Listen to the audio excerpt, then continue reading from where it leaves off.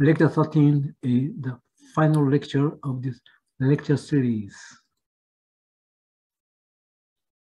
Lecture 13 deals with a case where the fluid, gas, and the particles are mass transfer substances such as liquid droplets.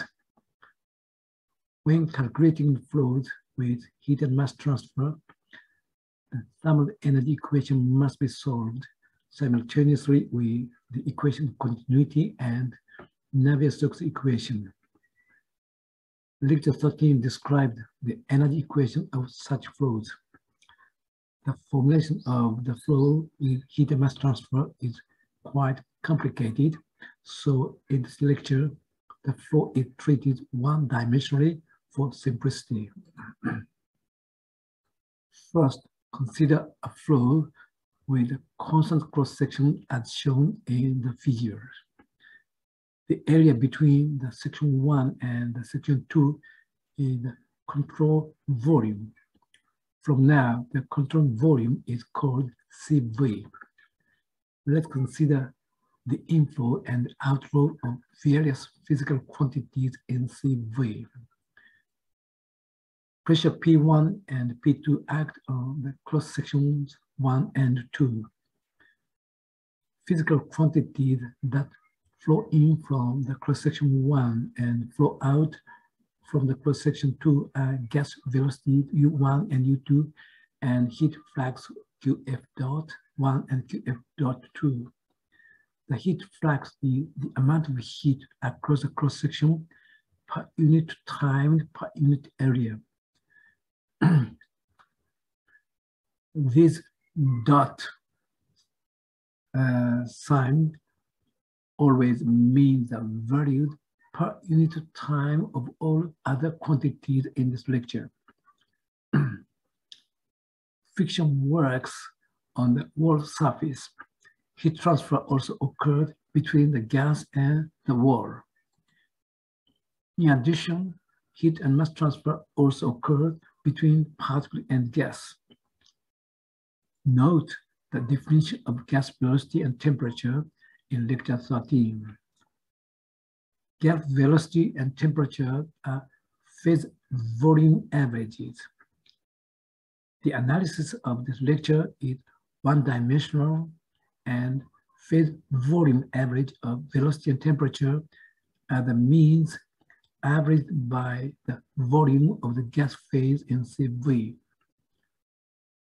The weighting function is used for the definition of average in lecture 10 and 11, but that function is not used in lecture 13.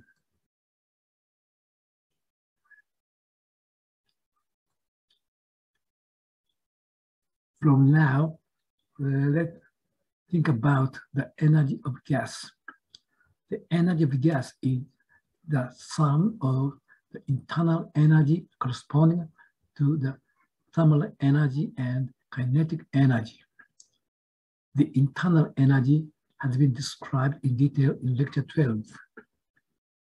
The internal energy, small e, can be expressed by the first equation.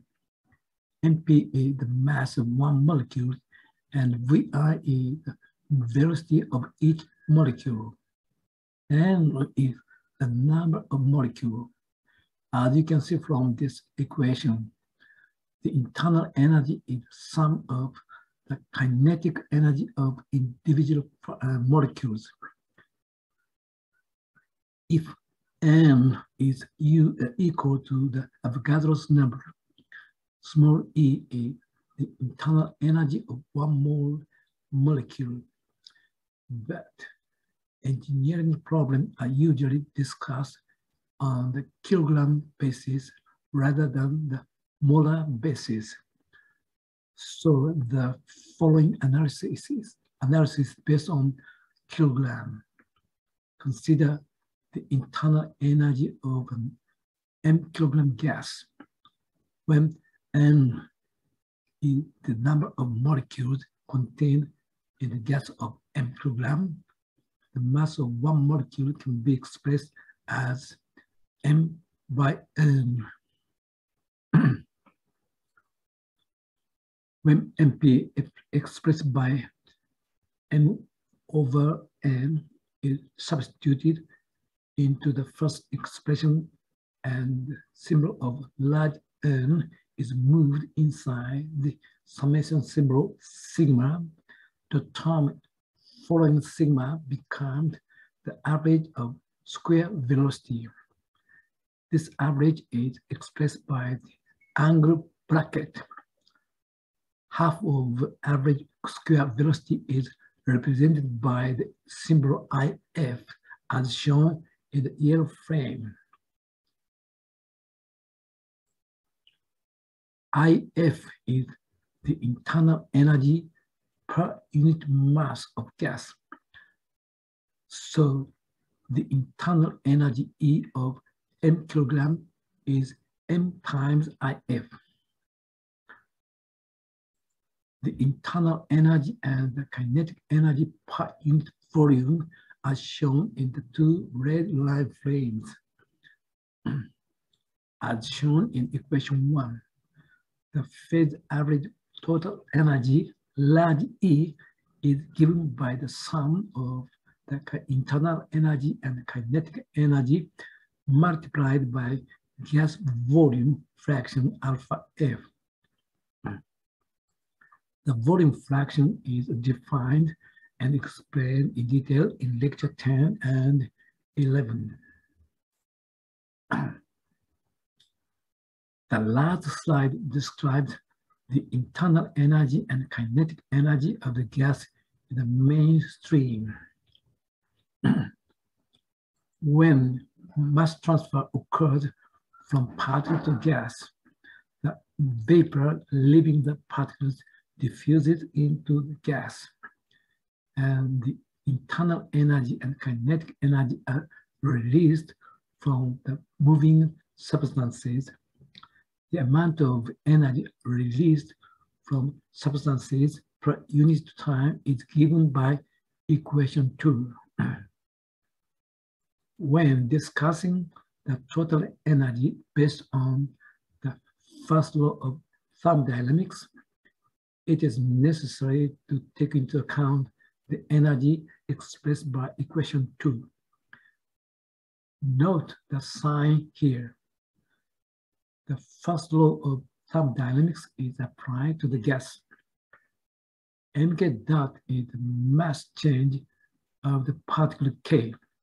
In the case of evaporation, mk dot is negative, but when viewed from the gas side, the mass of gas will increase. Next, consider the work due to the mass flux from the particle surface. The evaporating particles have the form of vapor. Vapor flowing out of the particles provide not only the thermal energy, but also give the work of PS times delta V. PS is the pressure on the particle surface and delta V is the volume to be extruded. The gas in the mainstream takes this work from particles. Work due to mass flux from all particles is expressed as the summation of individual work.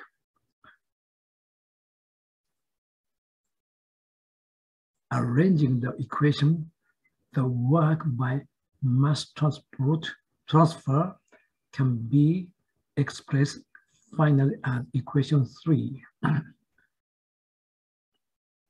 the case of evaporation, the gas takes the work given by particles. Therefore, Wm dot is negative. Detailed description of mass transfer is given in equation 4, in lecture 4. Now we are ready to derive the energy equation. First, the first law of thermodynamics is shown on the first line. The first law of thermodynamics is that time change in total energy, dEdt of the gas, is equal to the amount of supplied heat Q dot minus the work W dot that the gas gives per unit time. As you can see from the figure, the difference between the energy flowing in and out of the CV is expressed by the equation on the second line. The amount of change in energy per unit time is written as round E round T times V. Using the result of second line, the dEdt of the first line becomes the expression shown in the third line. Substituting the equation on the third line into the equation on the first line, the first law of thermodynamics becomes the equation on the fourth line. Equation 1 of energy E per unit volume is shown again.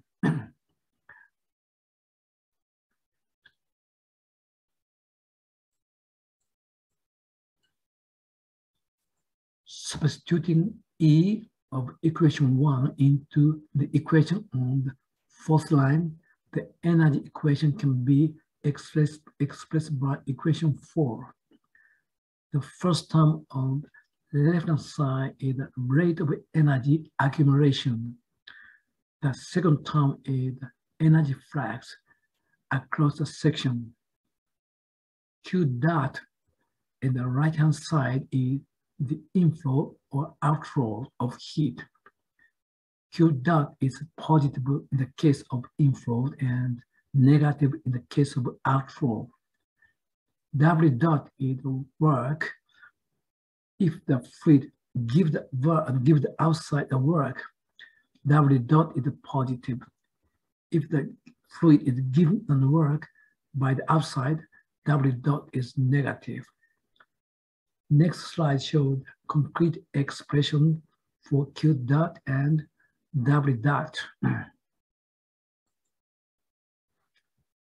Let's examine terms of Q dot. First, you see QE dot. The QE dot is the internal energy and kinetic energy released from particles due to mass transfer. A minus sign is attached to the right-hand side. In the case of evaporation, the MK dot is negative, and so it is positive on the gas side. Next, the term QF dot. QF dot is the difference between the inflow and outflow of heat transfer across the section. The next is the QW dot. This is the amount of heat transferred from the gas to the wall. So a minus sign is attached. If the gas temperature is lower than the wall temperature, the gas gains heat from the wall. The small QW dot is the heat flux. That is, the small QW dot is the heat transfer per unit time per unit area. The small QW dot is given by the heat transfer coefficient multiplied by the temperature difference between gas and wall. LP is some circumference, so LP times delta X is the area of the wall on the wall surface surrounding the flow path. The first term QP dot is the amount of heat transfer from particle to gas. As in the case of QW dot, this term is also given by the heat transfer coefficient and temperature difference. Detailed analysis has been made concerning this heat transfer in lecture 4. The result obtained in lecture 4 is shown in this slide.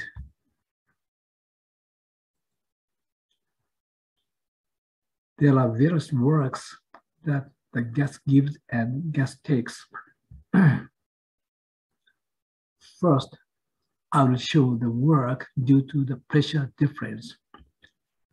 Next, I will show the work due to mass flux from particle surface. I have explained this work in the previous slide. The next is the work due to the change in particle volume. This work is extremely small and so it can be ignored. The next is the work due to the drag force on the particles.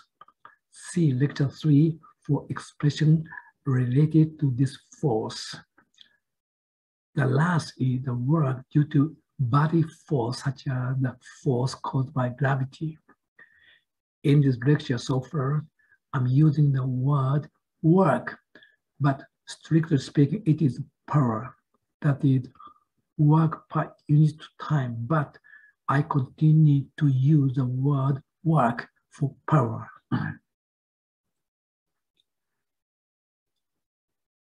The energy equation can be derived by the first law of thermodynamics shown on the first line.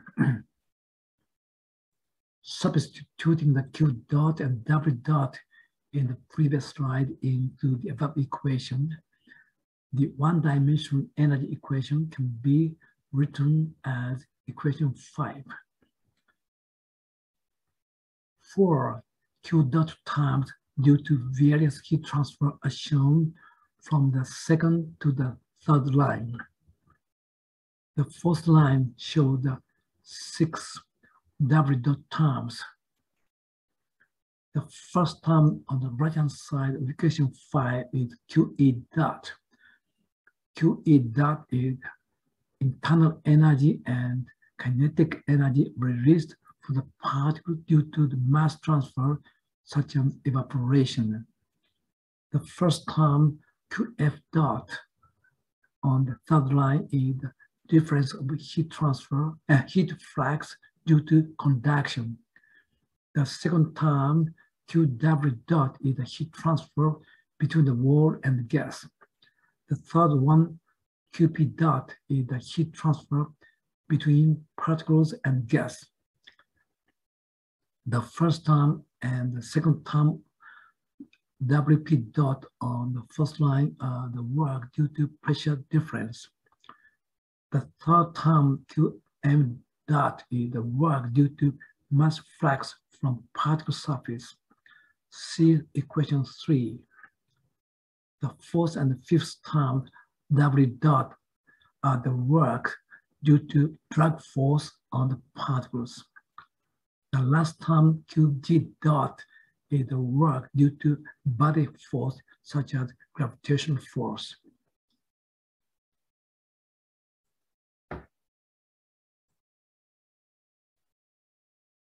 Using enthalpy, simplify the form of above equation.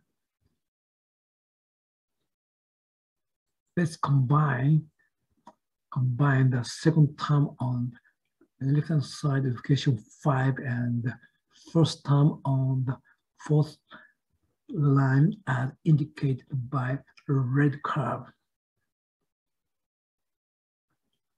The internal energy, IF plus P by log F, is enthalpy. If we use this relation, the combined expression becomes a little simplified expression as shown in the yellow frame.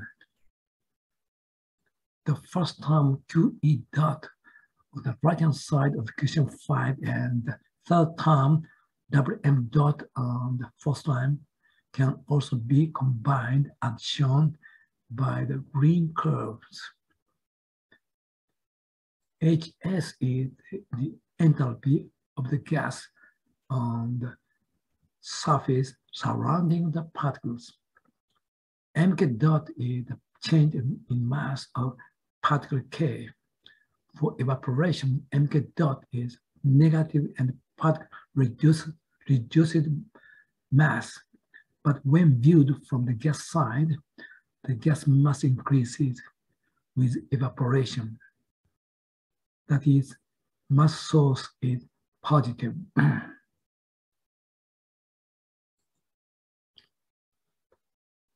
We will further transform the equation on the last slide.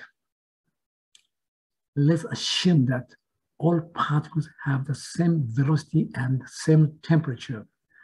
Then the last expression in the last slide can be rewritten as the first equation in this slide. That is the summation symbol sigma and mk dot can be replaced with the mass source term S mass.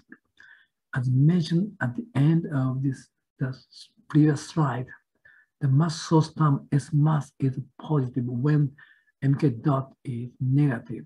So the minus sign is removed in the expression using S mass. I have described S mass in the lecture 10 in detail. The energy equation reached in the last slide is shown from the second to fourth line. If we divide the first term on the first line into the derivative of P and derivative of alpha P V, it becomes the equation on the fifth line below the blue straight line.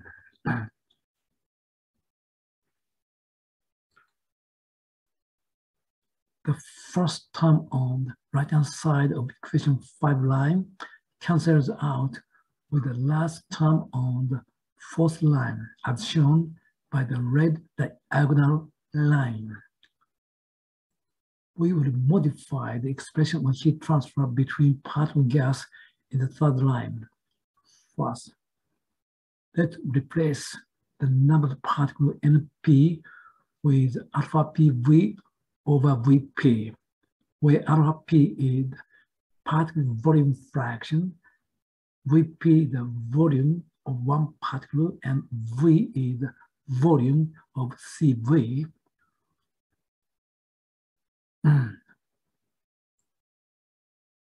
Further, expressing the particle volume Vp as pi by 6 times d cubed, the expression of the particle fluid heat transfer finally becomes the equation on the 7th line. Considering the above, if you rewrite the right-hand side of the energy equation, it is expressed from the 8th to 9th line.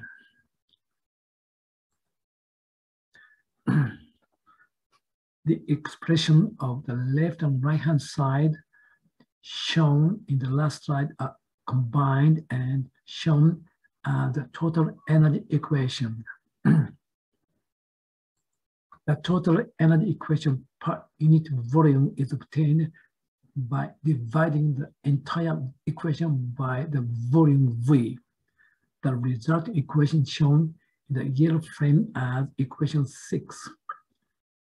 The source term large S mass is replaced with V small s mass, and V delta X is replaced with V over A. Now the derivation of total energy equation is complete. The derivation of thermal energy can be done by removing the contribution of kinetic energy from the total energy equation.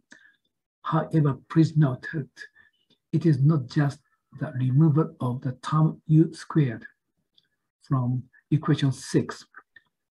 The matter is not so simple.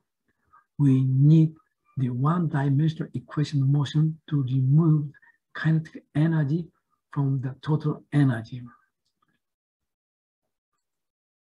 From the next slide, I will derive the one-dimensional equation of motion for that purpose.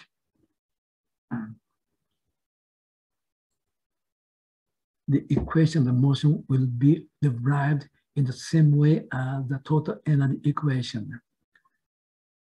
Pressure P acts on the cross-section 1 and P plus delta P acts on the cross-section 2. gas flows in from the section 1 at velocity u1 and flows out from the section 2 at velocity u2. Friction works on the wall surface. Consider the mass transfer that occurred between particle and gas. The equation of motion can be derived by the following relation. The rate of momentum accumulation in CV is equal to momentum flux across the section plus momentum released from particles plus force acting on fluid. The momentum in CV is represented by the symbol B. B is given as rho F alpha FU. From now on, the above 4 terms enclosed in rectangular frames will be given one by one. Rate of momentum accumulation is V times round V over round T. Momentum flux across a section is minus V times round BU round T.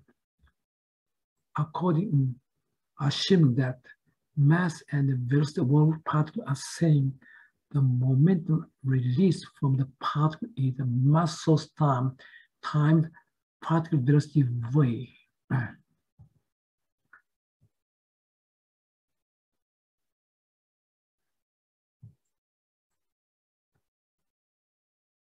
By substituting the above equation into the relation of rectangular frames, it becomes the last equation. Large F is the force acting on fluid. I will show the expression of F concretely in the next slides. From now, the concrete expression for the forces are given. The pressure force is the force due to the pressure difference.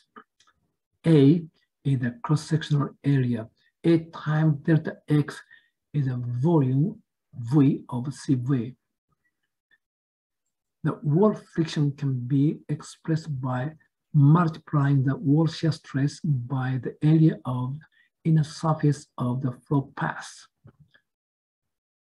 Gravitational force is the gas mass multiply the gravitational constant G. I have explained the reaction force to the fluid drag in lecture 4. The second term in the curly bracket is the force acting on the particles due to the pressure gradient, which is also explained in lecture 4. By substituting the above forces into the last equation on the last side, the equation motion is complete. The second term on the right-hand side of the equation motion is expression obtained as a result combining the term of 2 pressure gradients into 1, as shown by the red circle and the red lines. Equation 7 can be obtained by eliminating the volume V over all the terms. Large S mass is replaced with small s mass. Equation 7 is used to subtract the kinetic energy from the total energy equation.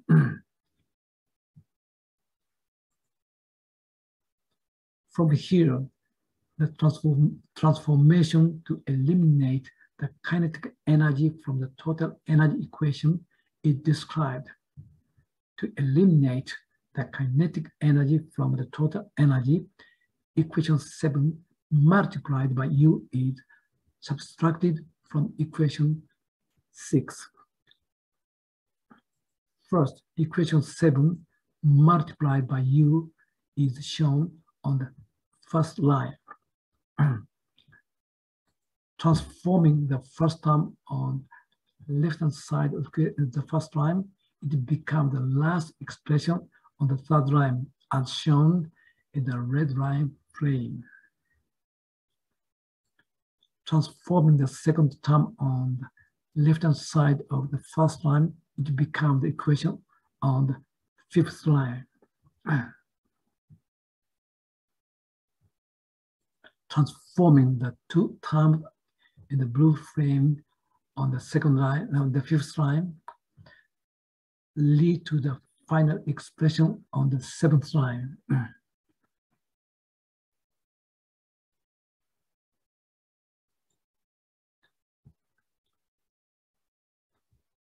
The first term and second term of the left-hand side of the equation motion multiply the u as shown on the first and the second line again.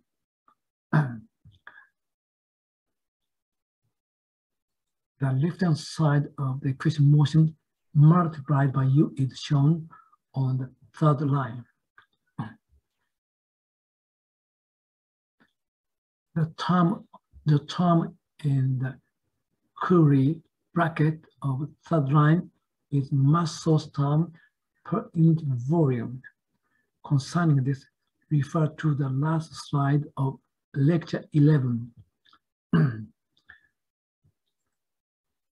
The equation motion multiplied u is given by equation 8 as shown in the fourth line. To begin with, the total energy equation 6 is shown. Next, the equation motion multiplied by u is shown.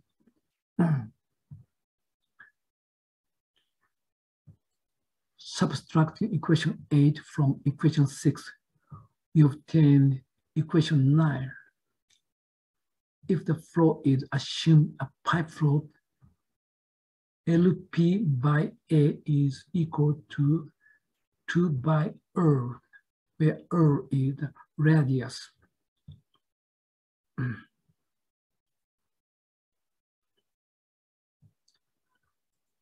Equation 9 is called thermal energy equation.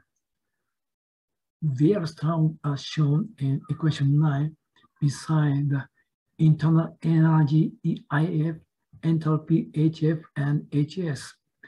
I will show such terms in the next slide.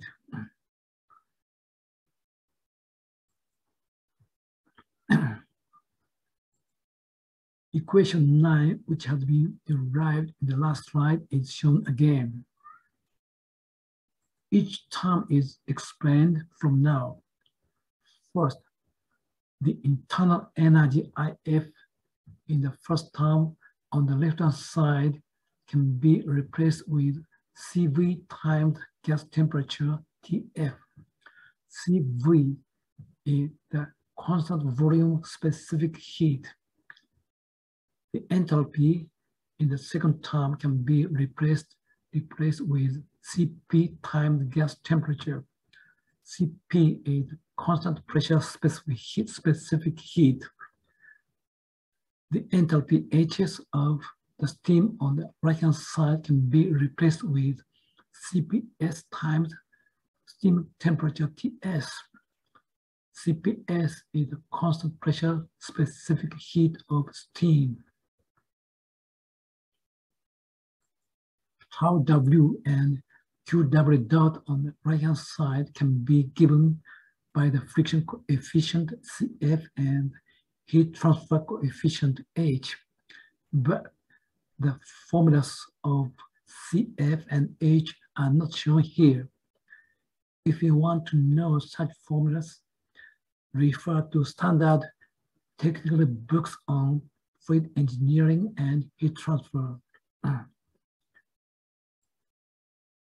I have already shown beta V and beta T related to the term of free drying and heat transfer between particle and gas. See slide number 12/16 for beta V and slide number 9/16 for beta T.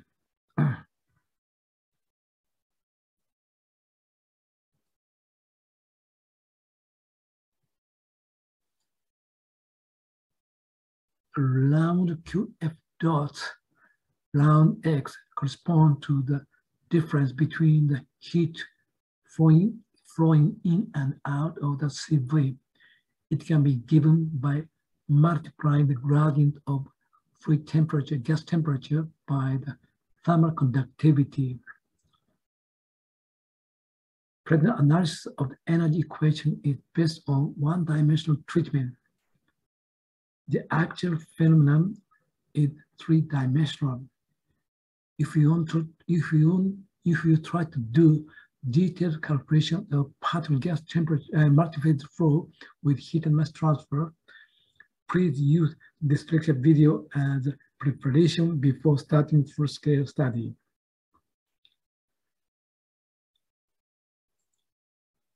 This is the end of all lectures. Thank you.